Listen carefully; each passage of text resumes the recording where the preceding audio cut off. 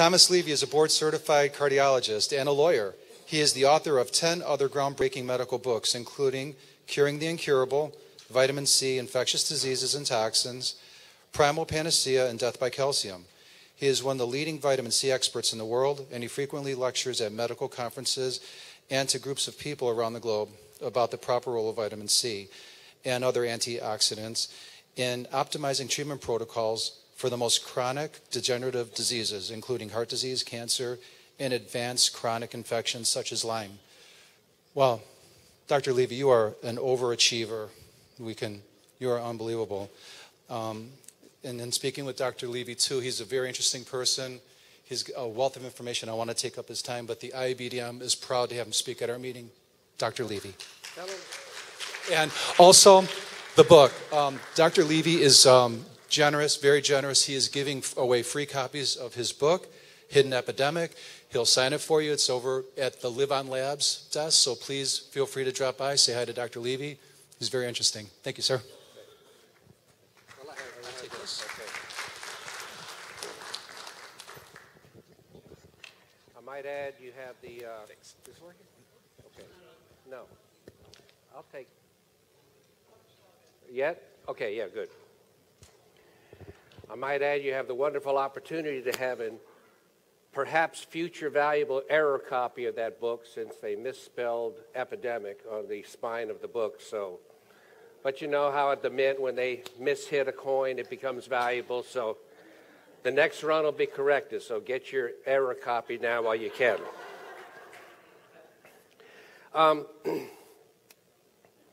This whole topic began for me in January of 2016. The cover of the book actually depicts the patient in question, a good friend of mine.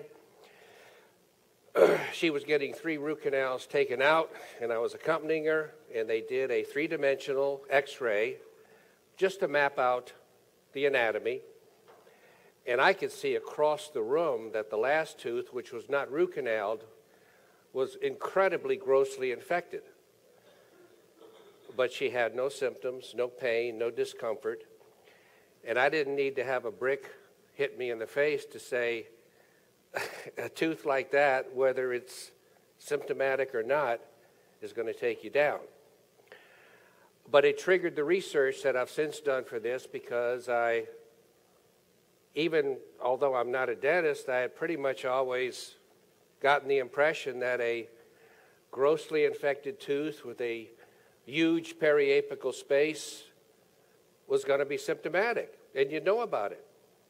And when I reviewed the literature, some of which I'll summarize with you in the presentation, you'll see not only is the opposite true, the vast, vast, vast majority of infected teeth are 100% asymptomatic. And I can show you the data to show that they are vastly more toxic than our old friend, the root canal treated tooth. Okay, so immediately I said, my God, this is the reason for the vast majority of heart disease, cancer, and chronic degenerative disease in the world. And when you see the incidence and prevalence that I'm going to show you, I think that'll come home. Now, all of these have references. You can go to PubMed, type in the number that's cited, go straight to the article or abstract. First, I want to lay the foundation of why infected teeth are as toxic as they are. All promoters of chronic degenerative disease, 100% share a common denominator, and that's increased oxidative stress. And let me say this right now, because there have been a few things that have morphed since I've last made these presentations, and I think it's much easier to understand now, and I'll go into the detail on this,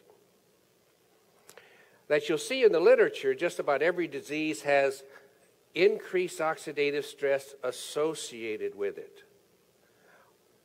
Let me tell you, disease is increased oxidative stress. That's the entirety of the pathology. There is no more pathology to disease then which biomolecules are oxidized, where they are, and what their concentration is. But there is no other pathology to any disease than which biomolecules are oxidized. So, and the biggies are infections. Matter of fact, we'll see there is no disease that's not caused by toxins, because toxins and pro-oxidants are synonyms in interchangeable terms. So all chronic disease is the product of increased pro-oxidants and decreased antioxidants. And even though this is very simple and simplistic, I'm going to tell you it's accurate, and the complexity of biology comes in treating disease, not in identifying it. So the factors that are primary promoters: infection-related toxins, toxins unrelated to infections, environmental exposures, etc., inadequate presence of antioxidants and nutrients. And then people say, well, what about genetic diseases? Well, genetic diseases are increased oxidative stress from compromised metabolic pathways, deficient enzymes, etc. And then really big, hormonal deficiencies. Estrogen women, testosterone men, thyroid hormone in everybody, they are primary regulators of your susceptibility to oxidative stress in every cell of your body. So what could be more significant than that? Now, this was defined in the literature, increased oxidative stress. Remember, there's physiological oxidative stress too. You can't be alive without generating oxidative stress. But you generate this much oxidative stress, and when you add this much oxidative stress, you've got disease. And then when you add this much oxidative stress, you've got cancer. And then when you add this much oxidative stress, you have cell death. So increased oxidative stress can also be characterized as existing when excess levels of previously oxidized biomolecules are present. And that's where you get into chronic disease. So, what do toxins and infections all have in common? They all cause cell damage and produce symptoms by increasing oxidative stress. And like I said, it's even better to think of the fact that the process of a molecule being inappropriately oxidized is the definition of disease.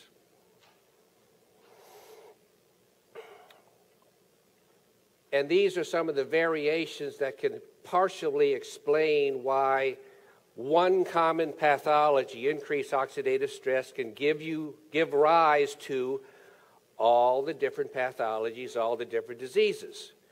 Okay? Where is the oxidative stress? Number one. Inside the cells, outside the cells, inside the intracellular organelles, the nucleus, the mitochondria, the endoplasmic reticulum. Number two, what are the biomolecule properties of the toxin? Now, all the toxins do the same thing, they oxidize, but cyanide will kill you in 30 seconds. Mercury will kill you in 30 years. But they all cause oxidative stress. Cyanide just happens to poison the enzymes that assimilate oxygen, and you starve of oxygen in a minute. The genetic predispositions: is the stress acute or chronic? Is the stress huge, moderate, or minimal? It's also good to, as we go into the dental aspects, which turn out to be the single most important significant cause of disease on the planet, is nutrients and antioxidants. What do? They donate electrons. That's it. And this is called reduction. Reduction, oxidation, redox. Believe me, everything is really based on redox biology. A nutrient, on the other hand, is an antioxidant. And when you eat quality food, the degree to which that food supports your health is only measured by the degree to which it is metabolized down to molecules that have an antioxidant function at the cellular level. Just about every molecule either is prone to reduce or prone to oxidize.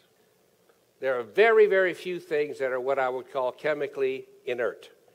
They don't take electrons in, they don't give electrons out. But all the others are variable in the degree in which they take up electrons, donate electrons, or if they're very electronically stable at both giving electrons and donating electrons, like vitamin C, then they promote electron flow. Similarly, and this is very important because I don't think it still is widely appreciated, a toxin is a pro-oxidant is a toxin. They are synonyms. They mean the same thing, okay? Free radical is a toxin. All of this. It all has to do with the ability to take electrons. Now, in the case of a toxin is especially toxic because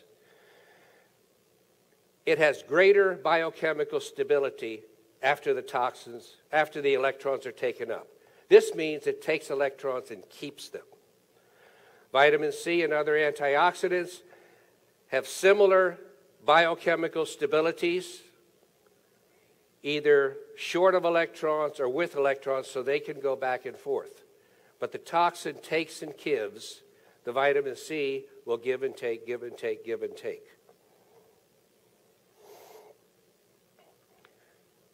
Not to beat a dead horse, but believe me, it's the most significant concept I have to give to you today is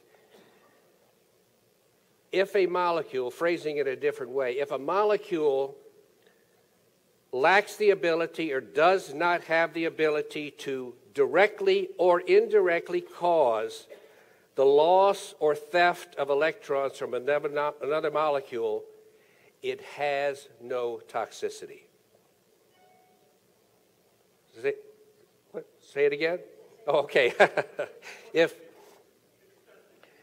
a given molecule does not have the ability to directly take or cause to be taken electrons away from another molecule, it has no toxicity.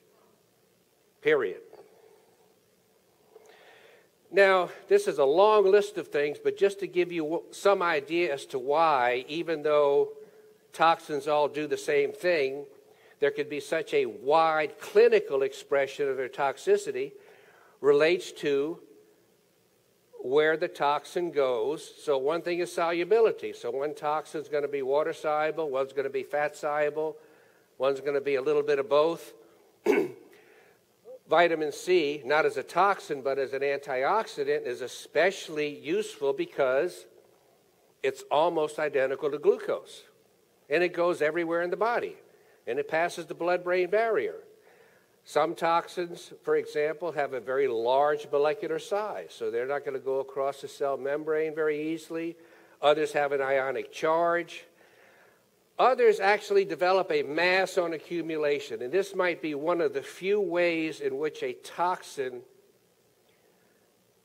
exerts a toxic effect, but not directly. I mean, you have things that actually accumulate to such a degree that they crowd out other normal biological reactions. And finally, as I said, the chemical nature of a toxin prevents redonation of the electrons that it took away, which is the basic difference between an antioxidant and a reduced toxin. Because think of it, an antioxidant and a reduced toxin both have a full complement of electrons, yet one's toxic clinically and the other is not. So, when I talk about biomolecules of the body, I'm talking about fats, sugars, structural molecules, especially enzymes, proteins, etc. They all exist in an electron deficient or an electron replete state. They either have a full set of electrons or they don't. If they don't, they're oxidized. If they do, they're reduced. Now, most biomolecules, when they're oxidized, they no longer have their function. A very few of them might have a reduced function, but for the most part, when you oxidize a biomolecule, it becomes dysfunctional or afunctional. So it's just an inert biomolecule not doing what it should be doing. However, if you have the capability, and this is the target of most positive therapies, no, this is the target of all positive therapies, when you're able to reduce previously oxidized biomolecules to a substantial degree, you get a positive clinical response. And when you do it to a massive degree, you get a clinical cure. Really that simple. So,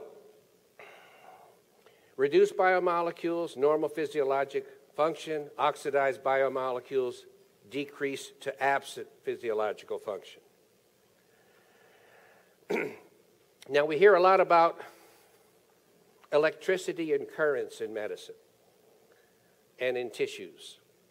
And these are very valid concepts because I think it's easy to see now that electrons are literally, not figuratively, literally the fuel on which your body and your cells run.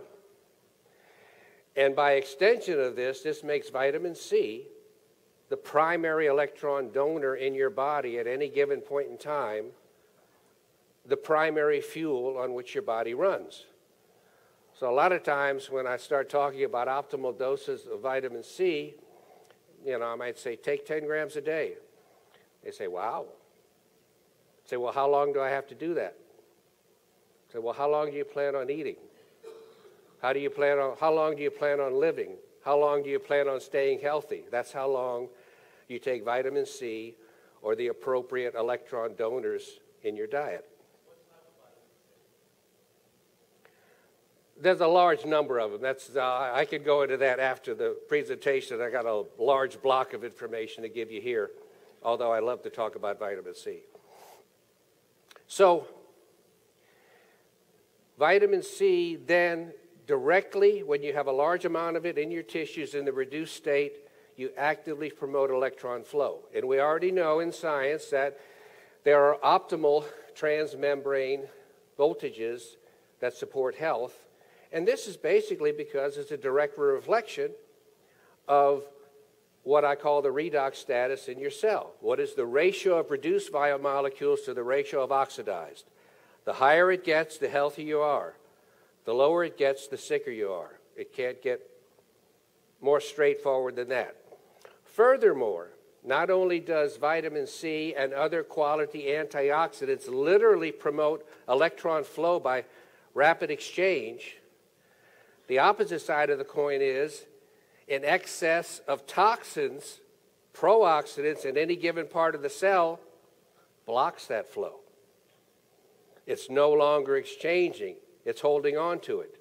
So you have the yin and the yang of redox biology inside your cells.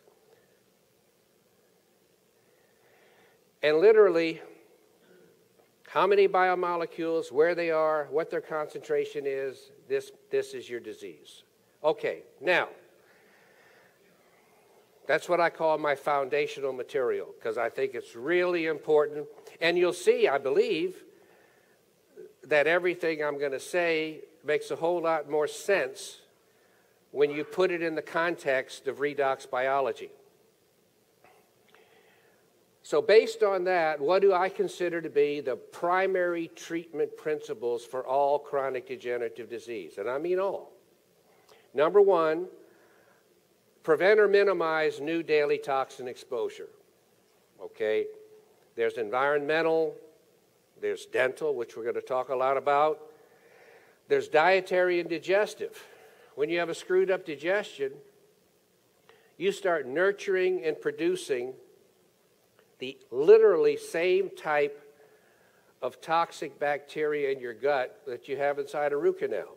So someone has really lousy digestion has a giant root canal in their gut. And it's not solved by organic food. It's solved by proper digestion.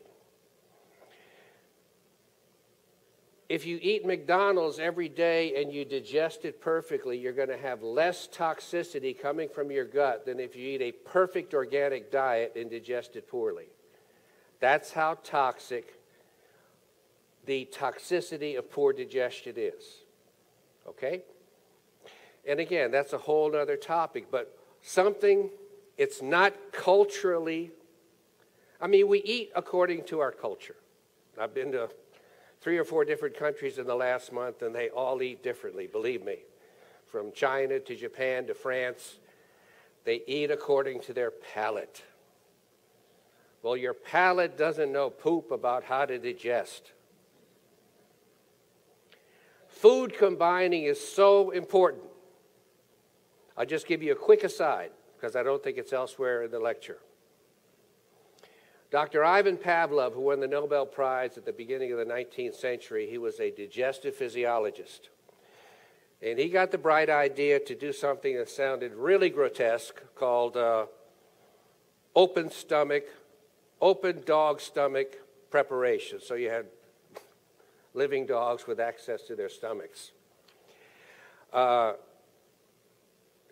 He would put into the dog's stomach pure carbohydrate, starch, and then see how long it took for the stomach to process that and then pass it through the pylorus. The starches took 60 to 90 minutes to do that. Then he took, on another occasion, and put in the ultimate in protein, ground up meat chips, and put it in the stomach. That took 3 hours. And we all know a protein diet sticks around in your stomach a whole lot more than having some fruit or some carbohydrates. Now, here's the kicker. He then put the carbohydrate and the protein together. Does that sound familiar? Steak and potato? A meat sandwich? Okay. How long do you think that food's hang around the stomach? 8 to 9 hours. You will never, again, I know food eating is cultural, but you will never digest optimally if you make these food combinations. You ought to think in terms of what I call mono meals. All right, you know, have your thing in the morning, then maybe either have a little bit of protein with something compatible, a vegetable, and then have maybe some carbohydrates or something in the evening. But if you put them together, you will never digest optimally. Okay, so whenever you're dealing with a patient who's just not getting better, believe me, if you can force them, beat them with a brick bat, and get them to combine their foods correctly, they're going to get a whole lot better. Maybe not cured, but they'll get a whole lot better quickly. So, big aside there. So you prevent new toxins from coming into the body. Makes sense. You try to neutralize pre-existing toxins that have accumulated in the body, number 2. Number 3, following this progress of logic, you try to excrete toxins in as non-toxic a fashion as possible. I say as non-toxic a fashion as possible because detoxification is always to a certain percentage degree retoxification. You mobilize the toxins out of one tissue, and maybe a lot will get out, and maybe a lot will poison the body on the way out. This is like unmodified DMPS injections. You'll put out a boatload of toxins, and you can sometimes bury the patient in the process as well. Number 4, resolving infections and eliminating the reason for new infections. Number 5, supplementing and eating optimally. Number 6, addressing hormone imbalance, but most specifically addressing hormone deficiencies. Never leave an abnormally low hormone level unaddressed. I'll give you the reasons why. You'll never harm a patient that way, but you'll kill a lot of them if you don't. So, this then leads to my, what I call, primary twofold way to approach all disease. Number 1, simplistically, you you seek to stop new oxidative stress. Jeez.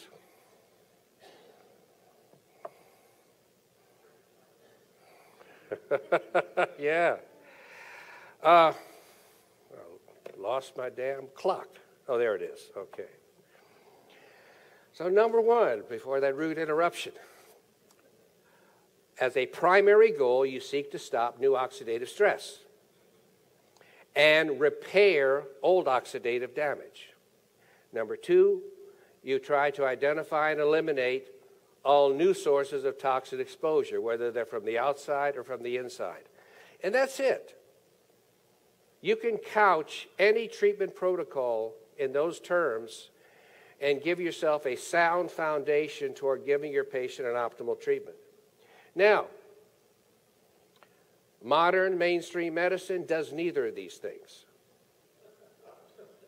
Okay? It doesn't even know toxins cause disease, but it certainly doesn't look to stop new toxins from coming in. When's the last time your intern has said, we got to stop those toxins from coming in? And number two, when's the last time your internist or cardiologist said, we need to repair all the old oxidative damage in your body? No, all they do is say, you've got a headache, we need to treat it, we need to stop the headache. And I'm afraid that's simplistic, but that's modern medicine. Now, complementary integrative medicine, they really just do number one. They try to repair old oxidative damage, but still, and this I hope is the point of my latest book, presentations like this, to really implant the realization that most disease is from unaddressed, new, ongoing, chronic, never stopping daily toxin exposures. And when you put on the fact and add to the fact that it's something that's completely occult, completely silent, and if you don't specifically look for it, you won't find it. I mean, how many docs have a patient walk into their office and say, you look like about a 325 blood sugar to me? No, you got to do a blood test. How many docs say, you look like you have a horribly infected tooth in the left side of your mouth that I'm not going to be able to see on regular x-ray? No, you got to do the 3D x-ray. It has to be a routine part of a routine physical evaluation at any age. Because if you get a completely normal study, then you have a basis to look at when somebody develops their high blood pressure, their diabetes, their chest pain, their breast lump later on down the road. You can redo the 3D and see if a brand new chronic apical periodontitis radiolucent space has suddenly popped up on a tooth. So very, very important. And incidentally, that's the primary. I just gave you the conclusion of the presentation, but I'll repeat it later. So what are the primary sources of oral infection and toxicity? Well, root canal treated teeth. And also I'm going to present some information that's going to make my dear mentor, Dr. Hal Huggins, flip over several times in his grave. I'm not going to tell you root canals are good. I'll never tell you that. But I'll tell you we have some now conflicting stuff to show that some root canals are okay. But the real problem, and I suggest this in the book, is trying to construct studies, and I make some suggestions as to what to construct, so that you can identify the clinically highly toxic root canals from those that we know there's 90-year-old people out there that have had a couple root canals for 30 years. What are they doing right or wrong? They didn't drop dead of a heart attack when they were 60. A lot of people do. And we clearly know that the more root canals you have in your mouth, the higher your statistical chance of heart disease. And we know that all heart attacks, well over 90%, have classical root canal and periodontal pathogens concentrated in high concentration inside the blood clots that acutely cause the infarct. So this is something to be reckoned with, but sometimes we're faced with options, and I'll go over those options. So root canal treated teeth, other chronically infected teeth, which is the primary point of this presentation. I know you're a group of dentists, but let me just make sure we're on the same board. CAP is chronic apical periodontitis, a chronic large radiolucency around the apex of the tooth. So wherever I say CAP, that's what I'm talking about. Then, of course, we all know an acutely abscessed tooth is just horribly toxic. You know, you don't take one of those out, and if they're not dead of pain, they'll be dead of a heart attack 5 days later, so that has to be dealt with. And the biggie, chronic periodontal. I don't have it in this presentation. I have it in the book. The documentation that chronic periodontal disease has been linked with and often has studies to show it has a cause and effect relationship with virtually every chronic degenerative disease that's been studied. Okay. Gangrene, chronically infected tonsils, another biggie I won't have a chance to talk to, but I will tell you when you have chronically infected teeth in your mouth, root canals or otherwise, you've got chronically infected tonsils no matter how normal they look. And you might be able to deal with the patient if they have a normal C-reactive protein, if they're not elevating this index of systemic inflammation, because the higher your CRP, the greater your chance of death from everything, all-cause mortality. You keep your CRP well below 1, you'll live to be old and ugly. Hopefully you're not ugly yet. I have a bizarre sense of humor, what can I say? Infected dental implants and toxic metals. So, my opinion is that in terms of overall public health, the primary reasons for most chronic degenerative diseases are root canal treated teeth with and without CAP. And this is one of the big ways in which I think most of you realize you can measure how badly a root canal might be affecting somebody, is if it has a little tiny sliver of CAP and that's been stable for years, probably that root canal is not horribly impacting their health. But if your root canal has a little sliver and then 6 months later it has a big old CAP, you better get that out of there. And don't do a repeat root canal, because if it wasn't done properly the first time, you shouldn't subject the patient to another 6 to 12 months to a couple years of seeing whether or not they're going to do well with the second one. Number 2, asymptomatic infected teeth, CAP, symptomatic, chronic gum disease, chronic infected tonsils. Now, my wonderful mentor, Dr. Huggins, and Dr. Boyd Haley got together early on in the mid-90s, and Dr. Haley was initially very much a skeptic of everything Dr. Huggins was doing, but he was open-minded, and he came to Dr. Huggins' conferences and listened to him. And next thing you know, in Dr. Huggins' inimitable personal style, beat Dr. Haley into submission and got him to agree to start doing some studies.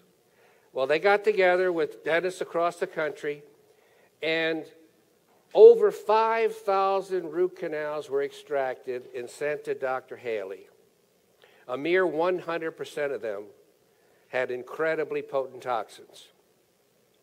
And then we can see there are studies that show root canals have any of like 460 different types of not only bacteria, but viruses, but fungi, but protozoa, just every disgusting microorganism you can think of.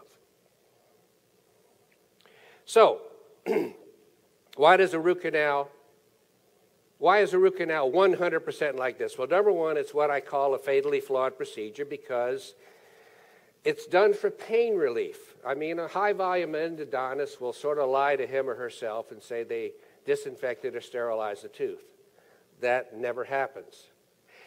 And even if it did, for the sake of argument, at the end of the procedure, they somehow rendered the tooth completely sterile, it won't stay sterile for more than a couple days at most, because the immune system no longer has access to the dental tubules, which harbor the pathogens.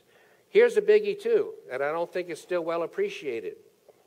A normal, healthy tooth has a outward flowing fluid flush.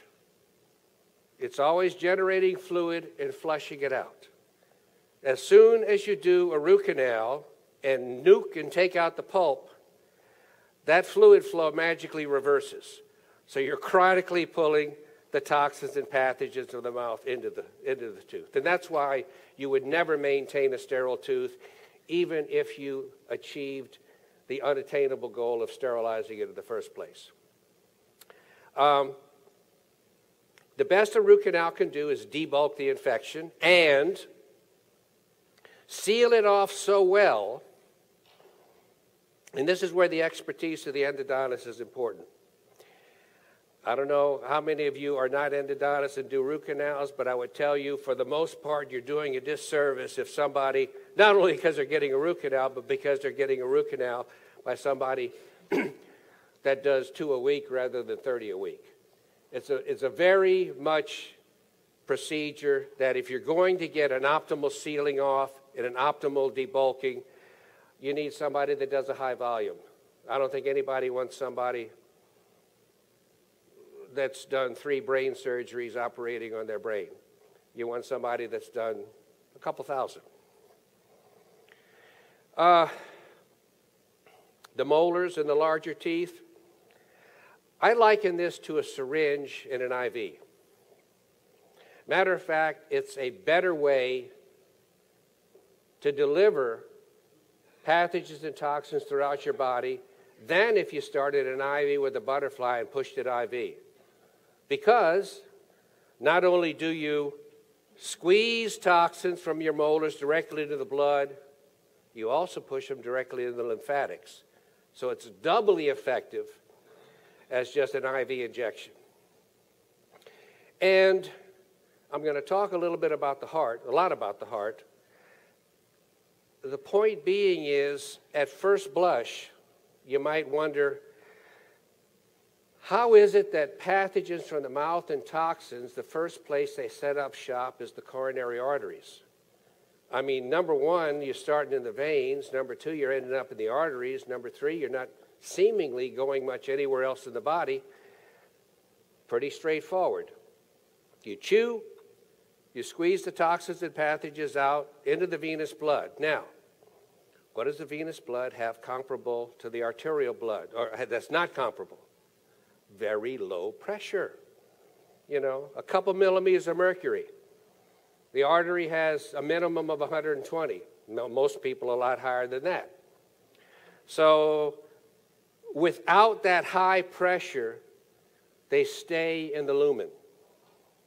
And they go through the veins, finally drain, go up into the pulmonary system, go into the pulmonary arteries, still low pressure, pulmonary arteries down into the left atrium, still low pressure, then down into the left ventricle, and then the left ventricle goes kaboom.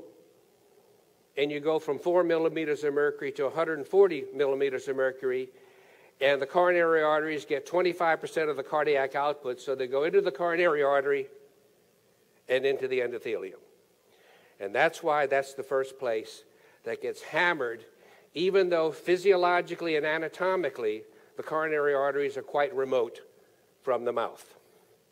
And then, as we'll see, it's more emphasized in the books, but I'm going to cover it here, and I didn't put it in the title.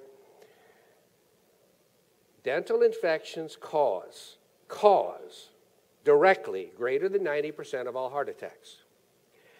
Dental infections cause greater than 70% of all breast cancers.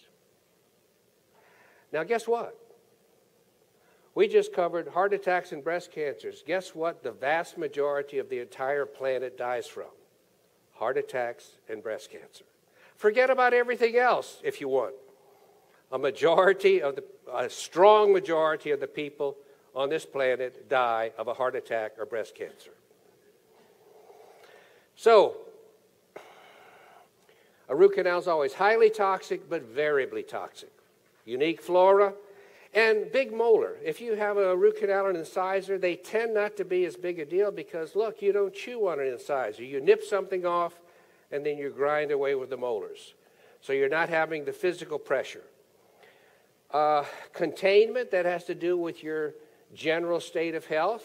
You know, if you're an older osteoporotic person, you're going to contain an infection much more poorly anywhere in your bone, but also in your mouth and elsewhere in your body.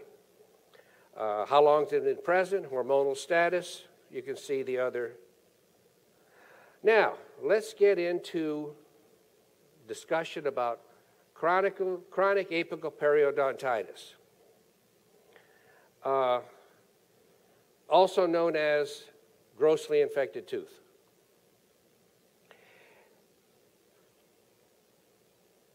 You don't get the X-ray picture of apical periodontitis until the tooth is dead. It's over with, it's necrotic, it's dead. So whether it's hurting you or is hurting the patient or not, if you see apical periodontitis on an X-ray, that's a dead tooth. It's very frequently, as we all know, a sequel to endodontic infection, and when you do 3D X-ray examinations of any root canal, depending on how well you interpret the 3D X-ray, you'll usually have a minimum of 95% of those root canals with some degree of apical periodontitis. Not necessarily a gross radiolucency, but they'll always have a little sliver. But as I said before, if that sliver stays stable on long-term follow-up examinations and your patient maintains a CRP less than 1, you've probably got a root canal that's not immediately, and I say immediately because things can change, immediately threatening your patient's health. But other factors can come into play, hormone imbalance, and all of a sudden that previously contained infection just pops its britches and goes all over the place. So all of these things need to be chronically followed. And I would submit to you, they should be followed just as diligently by the dentist in long-term follow-up as by the internist or cardiologist in long-term follow-up. This was very interesting, just to get a little esoteric for a moment, but to perhaps hammer home a point that chronic apical periodontitis always, 100% of the time, means a chronically infected, physiologically dead tooth. They have these interesting animal models that they do research on, and one of them is called the germ-free rat. And most of us think of rats as being pretty germy, but apparently they designed one that didn't have any. Well, when they take these germ-free rats who supposedly have this is amazing, supposedly have a sterile oral cavity, and they just gouge out down to the pulp. So they immediately expose the pulp openly and chronically. In the absence of exogenous outside germs, no CAP develops. So chronic apical periodontitis always results from chronic infection, and by the time you see the radiolucency, the tooth is dead. And it needs to be extracted and implanted.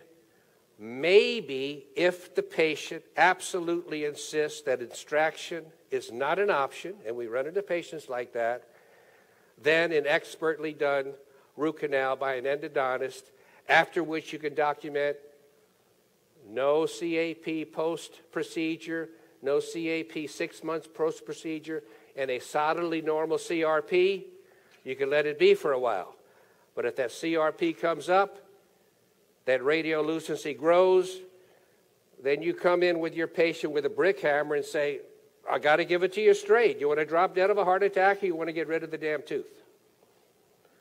And of course, how our patients want to do things, what their economics are, what their desires are obviously all factors in how they need to be treated. Now in regular x-ray, root canal treated teeth, you see CAP 40 to 70% of the time. As I said before, this was an extremely interesting study because it looked at the same 46 root canal treated teeth. And in one case, it did regular Panorex. In the other case, it did 3D.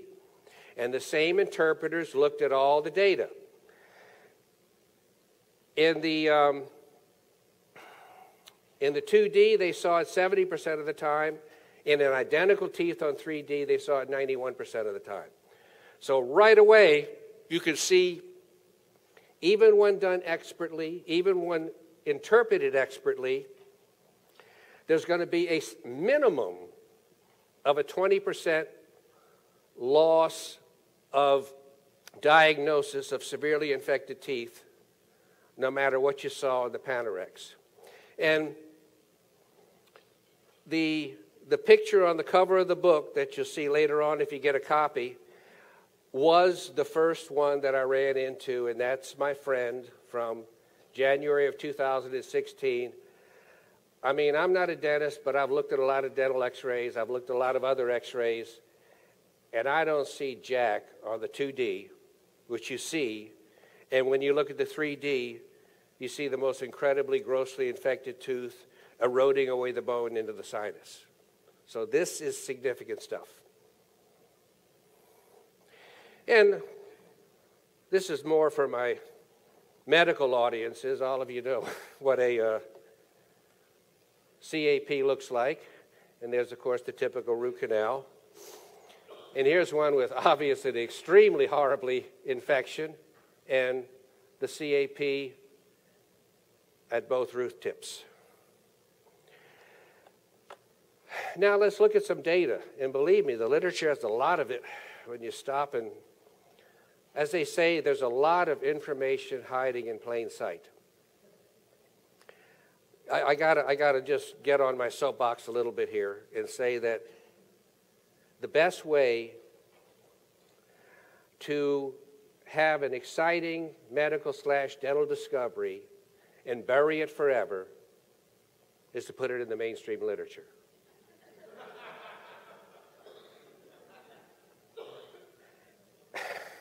It's only when you take the time to write a book and promote the book that anybody finds out about it. So they have a nice study looking at CAP and chronic coronary artery disease, looking at 103 patients with coronary angiography.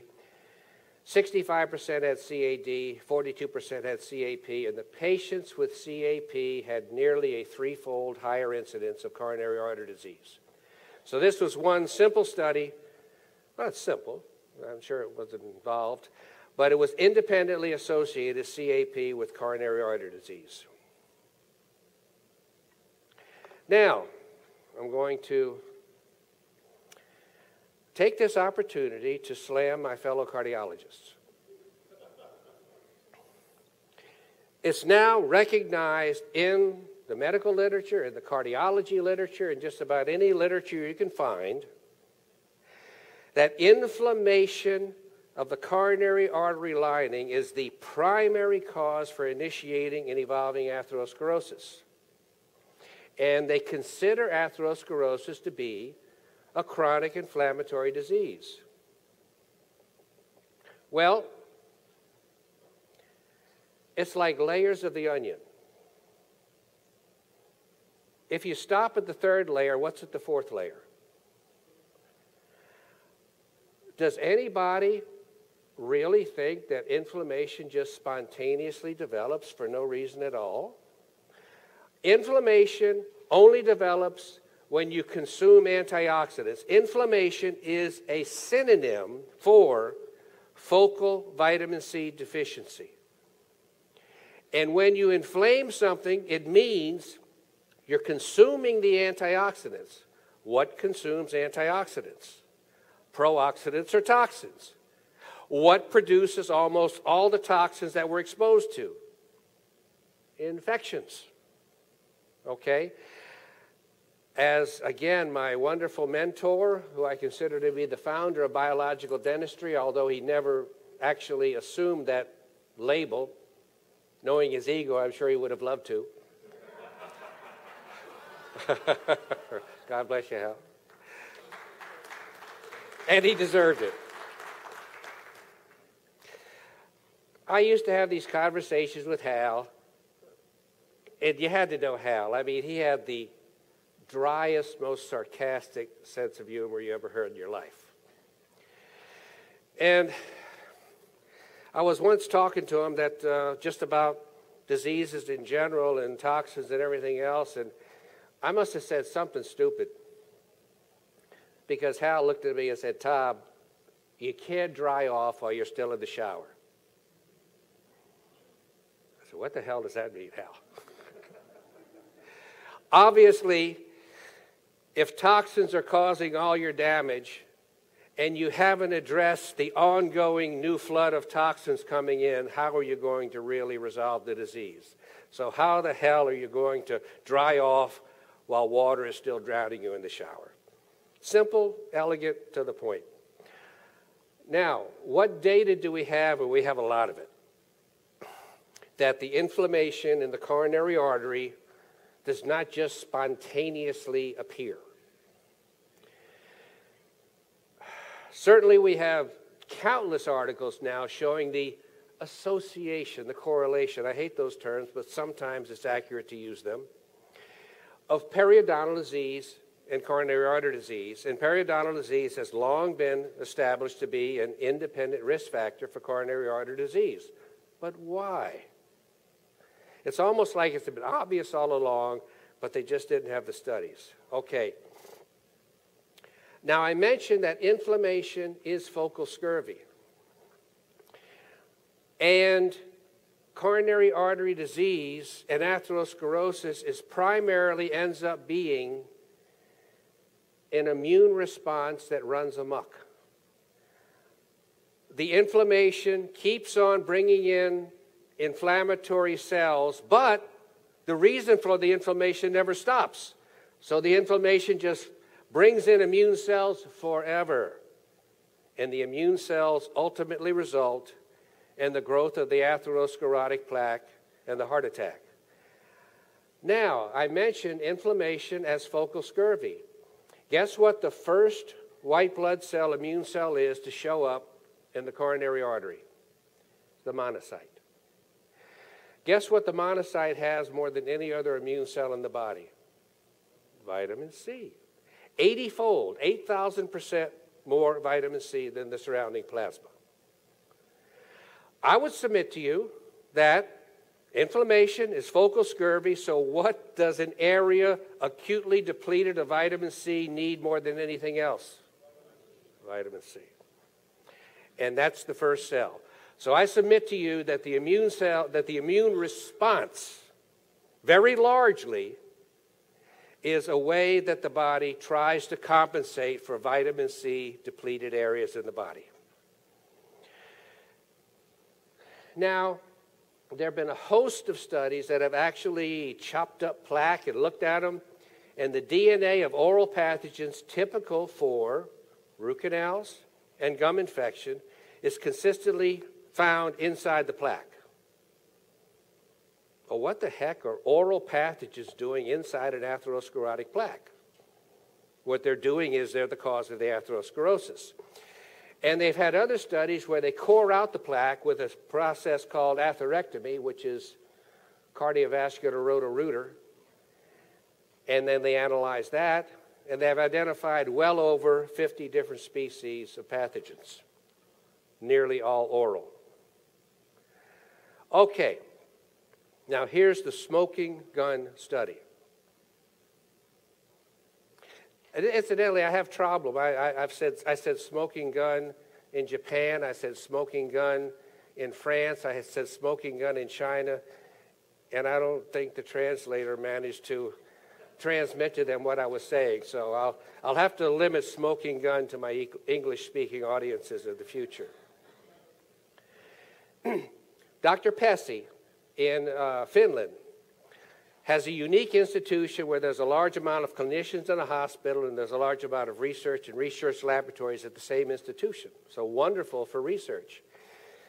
Somebody got the brilliant idea, and it was a brilliant idea, to ask the cardiologist to do the angiograms on acute MI patients, because you virtually always have an acutely blocked off blood vessel.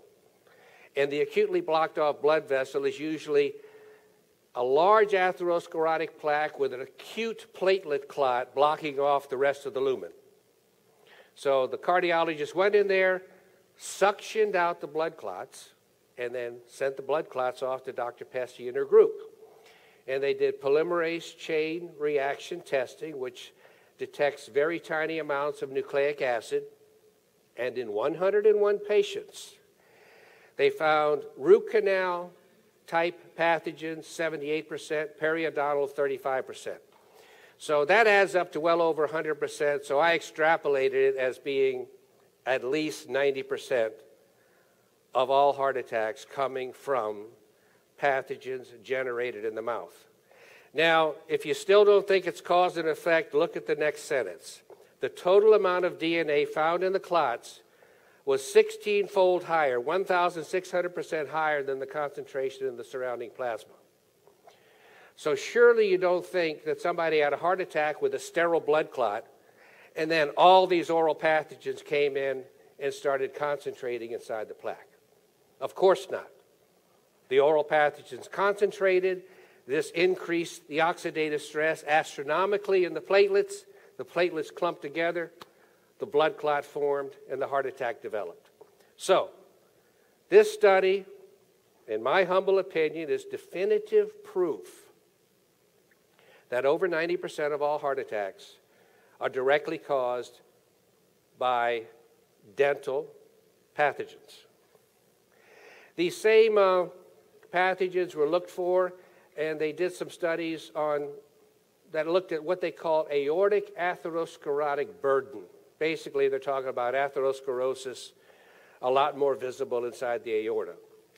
Now, they looked at teeth with CAP that had not received root canals, and they looked at CAP teeth that had received root canals. And this, interestingly, is, one of the studies that would upset Hal greatly. But it did show that, statistically speaking, a root canal treated tooth was less toxic than an untreated CAP tooth. Now, that doesn't mean it's not toxic. It just really points out more how horribly toxic a silent, undiagnosed, untreated CAP tooth is. Now, the conclusion then by this study, at least the conclusion as I interpret it, is that asymptomatic CAP teeth would be expected to have an even greater negative impact on the coronaries and on chronic degenerative disease in general than the root canal treated tooth.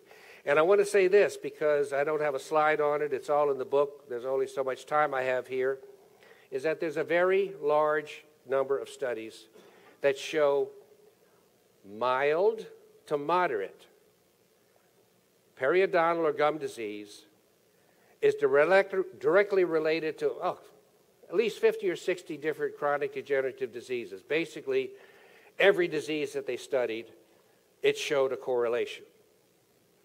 Now, these mild to moderately infected gums have the same flora as the root canal treated tooth because they often lead to the CAP for which the root canal is done. And so they have the same flora as the CAP tooth. So every study that you see, and there are tons of them that show gum disease is related to this chronic degenerative disease, means the CAP tooth is tenfold more associated with that disease than the gum disease.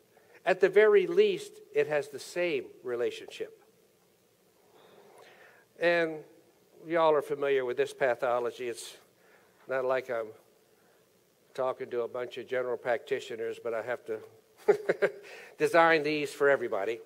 So, CAP. Now, this was the stuff that blew me away. And I humbly submit, we'll see if it blows you away. After I saw my friend have her hugely infected asymptomatic tooth, I said, I wonder how common this is. And I even talked to some of my dental colleagues, a couple that truly I hold in higher esteem than anybody else intellectually, and I said, do you think a tooth this badly abscessed will be asymptomatic? They said, no, no way, no way. So, well, I don't know. Let me check. Okay, we have right here a bunch of studies. One using just regular X-ray. Remember, regular X-ray, not 3D. 4,500 teeth in 206 adults. Nearly 7% of those teeth demonstrated CAP. Straight teeth, not teeth that had root canals. 40% showed root canals, showed CAP associated with root canals. Now, when you consider the fact of underinterpretation, along with these other factors, this meant that 10 to 15% of all teeth examined had some CAP. And also consider the fact, although it's not data that's generated by this study, most of the incisors and cuspids that don't do a lot of chewing, relatively speaking, they rarely get CAP. This means this could be 20 to 25% when you're thinking you're really mostly talking about the premolars and molars. So I submit to you, and I'll show you some more data, this is why people are sick. This is why people stay sick. This is why angioplasties don't cure disease. This is why diabetes never goes away. This is why once you have arthritis, you've got arthritis for life. This is why all chronic disease stays chronic. And it's beyond the scope of this, but I can tell you when you can identify these foci, and I saw this a lot with Huggins, take quality supplementation, as the title of the book says, you can cure the incurable. Now, another study, regular X-ray found CAP, 9% of 120,000 teeth. Again, very close to that 40%, 39%. But again, when we compare the incidence of 2D and 3D, this means as much as 20% of teeth.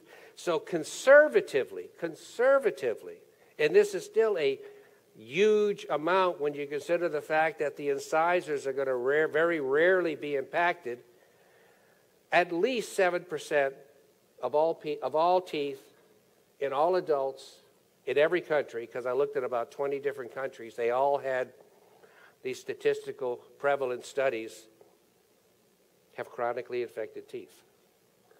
But you don't know until you look for it. And doing a regular X-ray is going to miss it much to most of the time. They also showed that when you have CAP on an X-ray, you not only have coronary artery disease develop, you develop it more rapidly. And not as surprising because the size of the radiolucency also relates to higher amounts of endotoxins being generated. I mentioned this briefly at the start. Let me make this point very clear. In our esteemed JAMA, we found that individuals who reported having 2 or more root canal treated teeth were statistically more likely to have coronary artery disease. So I think it's very easily to see that this could be extrapolated to the CAP as well. And just a little medical legal statement I want to make here. I have a little legal background, haven't done much with it, but let me just read it to you. All dental patients should be made aware of this study, this specific study, in their informed consents before receiving a root canal, if that's being decided to do.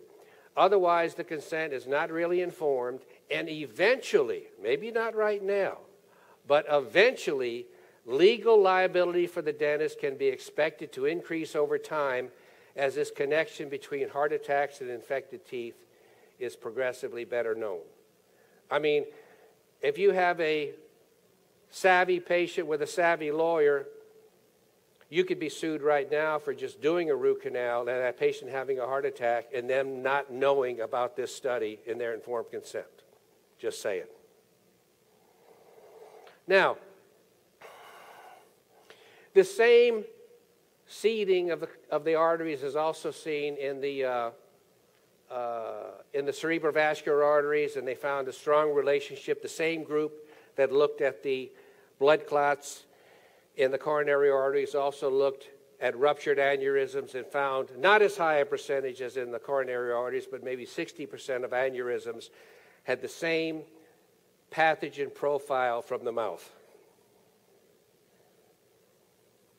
They also looked, very interestingly, I don't know why they did this. I would never have thought to do this study, but they turned out to have a fascinating result. Even when you don't have a pericardial effusion, the fluid around your heart, you still have a physiological amount of fluid. Lubricates the heart so it doesn't develop friction inside the chest. They decided to look at pericardial fluid in postmortem patients and found that a sizable majority of them had evidence of the same pathogens, and that the worse the coronary artery disease was, the greater the amount of DNA was found in the pericardial fluid. Okay. Now, let's look at infected teeth and cancer. Amazon will probably say it's not available, and they'll do a search for it, and you'll go to some old bookseller and eventually find it, but I would encourage you to look for it. They have a book out there called Cancer: A Second Opinion, written by Dr. Joseph Issels. One brilliant fella. I suppose, I don't know, this is a supposition. I suppose he knew all about Weston Price, because otherwise he thought about some stuff all on his own, and he's an even greater genius than what I'm saying. He operated a clinic in Germany in the 50s, where he treated advanced metastatic cancer patients who had been chemotherapized, had all their resources drained, left up for dead, and finally they showed up at his clinic for treatment. And he had a auto-vaccine therapy that he would generate from the patient to direct against the cancer cells, and it was quite effective. But he noted 98%. Now let me tell you something. If you're dealing with studies that say 98%, they just didn't find the other 2%. 98% means 100%, okay? But I'll leave it at 98%, and you can decide what happened to the other 2%. 98% of his patients had, in his words, this is the direct quote from the book, between 2 and 10 dead teeth. He categorized a root canal as a dead tooth. Now, guess what? He didn't have 3D x-ray. That's why I say, I guarantee you the other 2% had some dead teeth too. But anyway, part of his protocol was to remove those teeth, which he did, and he later found out that a significant number of patients in the course of their therapy still ended up dying from heart attacks.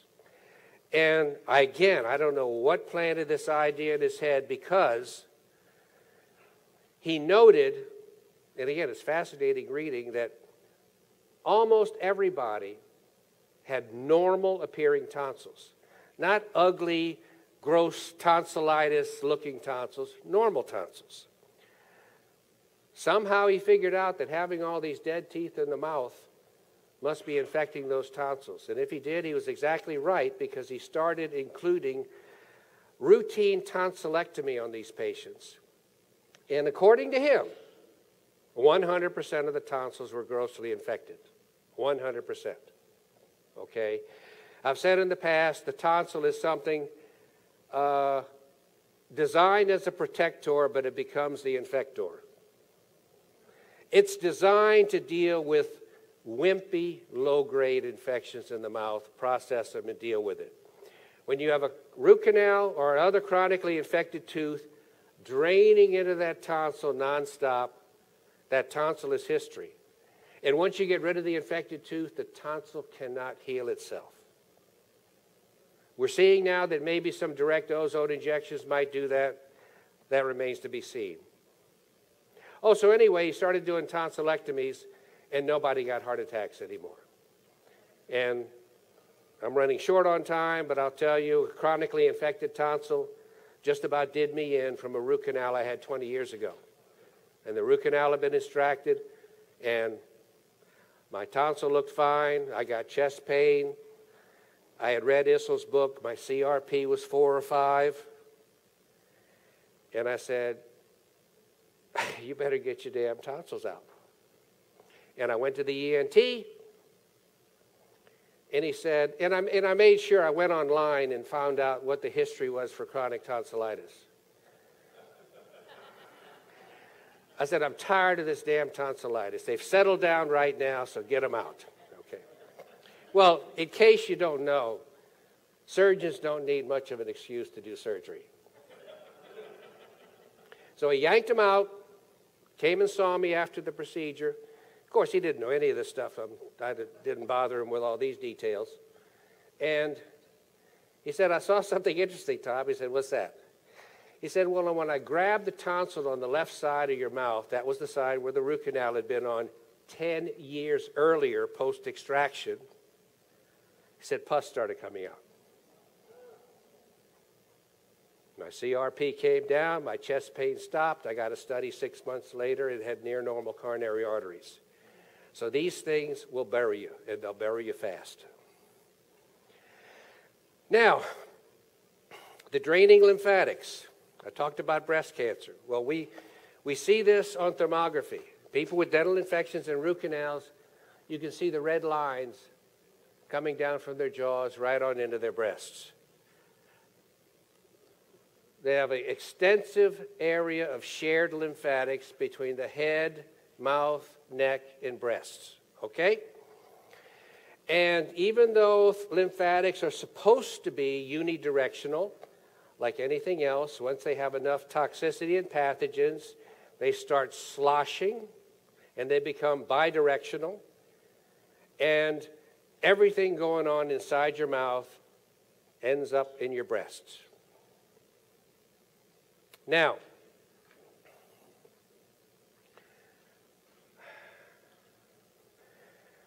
and although it's not quite as elegant as Dr. Pesce's study, we actually have some more direct data on the breast and breast cancer. There's one periodontal pathogen known as Fusobacterium, specifically studied, the very recent study, 2016. Fusobacterium is significantly enriched in breast tissue from women with malignant disease. How much more straightforward can you get than that? What the hell is a damn dental pathogen doing inside your breasts other than wreaking havoc?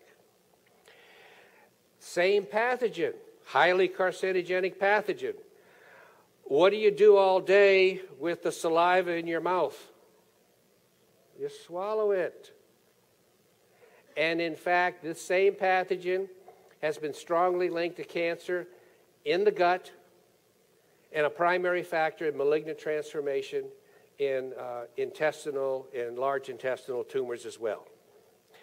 So I would submit to you, in many women, chronically infected teeth cause much of the breast tissue to be continuously suffused by lymph containing oral pathogen and their related toxins. And any physician who doesn't look at the mouth when their patient has chest pain, when their patient has a breast lump, don't wait for it to be breast cancer. They're not only missing the cause of those conditions most of the time, they're missing the primary, in my opinion, only real significant chance that patient has for a cure. And when you take out when you turn off the shower, as Dr. Huggins says, you got a great chance at cure. Don't buy all this garbage about all these diseases being incurable. They're incurable because we don't turn off the faucet. It's that simple.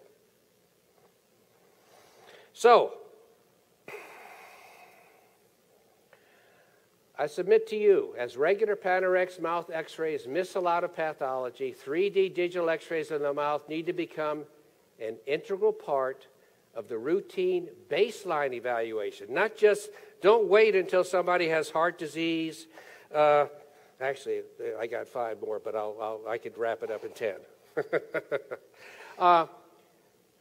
Should become a routine baseline evaluation of any examination, because even if you don't have chest pain, wonderful if you don't have chest pain.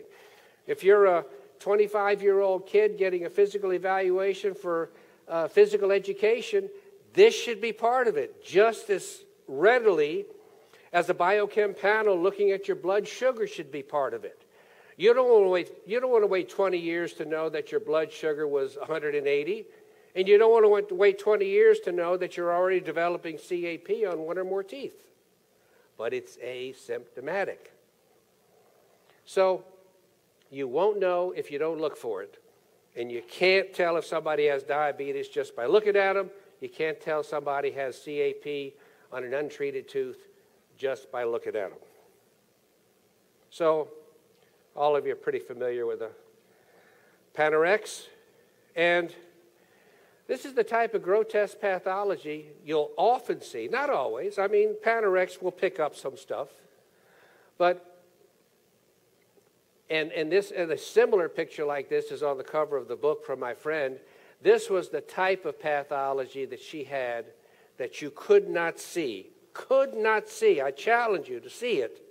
You could not see this level of pathology on the Panorex.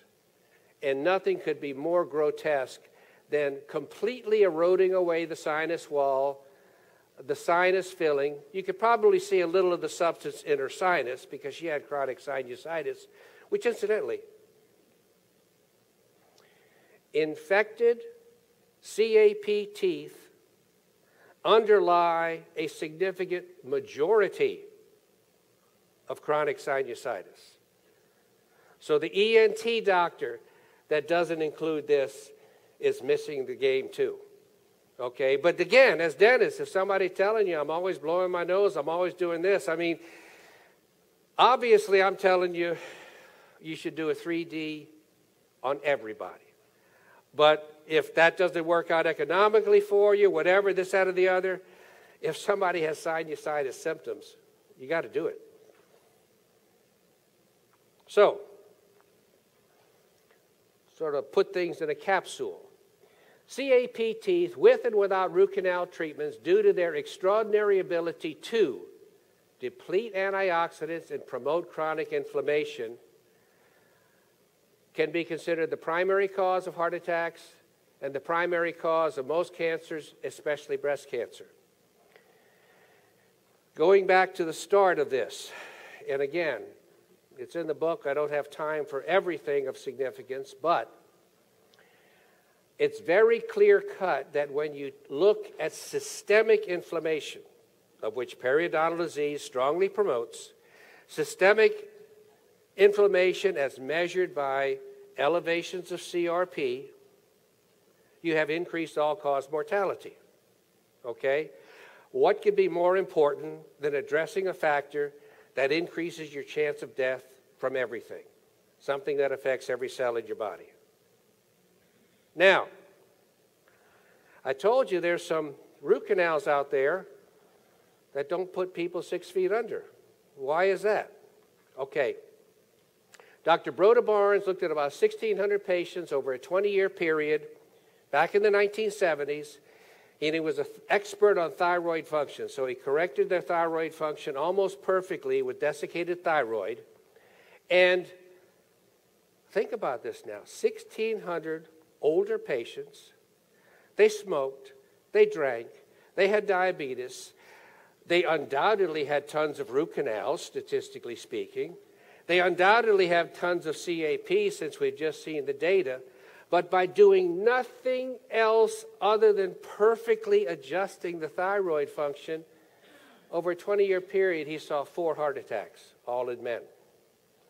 If you look at the Framingham studies, this should have been 75. And then later, he had a whole bunch of men drop out of the study, and about 30 of them promptly had heart attacks. What does this mean? This means that perfect thyroid function helps you wall off infections. It helps infections keep from disseminating. Never underestimate the importance of the thyroid function. Don't look at regular thyroid tests. They mean nothing. Regular thyroid tests measure hyperthyroidism and very severe hypothyroidism. They do nothing for the subtle hypothyroidism, of which we have an enormous epidemic across the world. Inside the gland produces T4, which is inactive. You need to make it into T3. Well, guess what? 80% of the T4 is converted to T3 outside of the thyroid gland. And what is it converted? By deiodinases inside every cell in your body. What inactivates enzymes? Oxidation.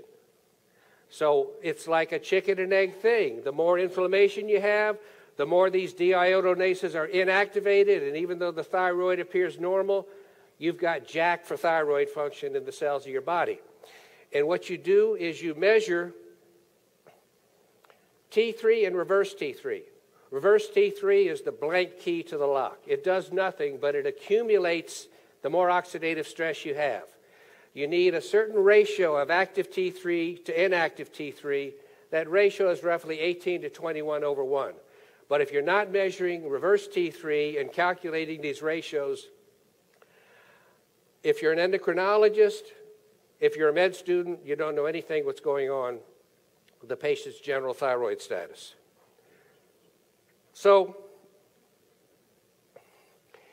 asymptomatic CAP, which is the vast majority, I'm willing to say now, based on the studies that I've looked at, that a horribly infected tooth is asymptomatic 97, 98% of the time. These things are very rarely symptomatic. It's the most undiagnosed yet most important direct cause of heart disease, breast cancer, and other chronic degenerative diseases. You absolutely have to look for it. It's not going to slap you upside the head. You got to look for it. And it's the primary cause of heart disease, cancer, and chronic degenerative disease across the world today. So, everybody needs a 3D, and it needs to be a mandatory part of the evaluation.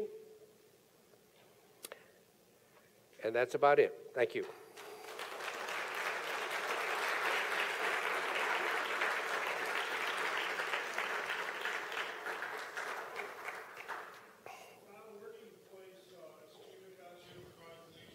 Where do I place it? Where do you place the third molar ischemic osteocrotic lesions that we see all the time at past extraction sites? You mean cavitations? Yeah, Cavitations cavitation. get real important the bigger they get and the lousier the defense system is of the patient. A lot of, and we know this clinically, small cavitations that are very focal, for all intents and purposes, do nothing to the generalized health. On the other hand, when they start growing, spreading, metastasizing, breaking down new bone, they can become just as toxic as a CAP tooth. So you have the whole gradation from no clinical impact to major clinical impact. Sure. Oh. Thank you very much. All right. Wonderful lecture. Thank you. Thank you very much.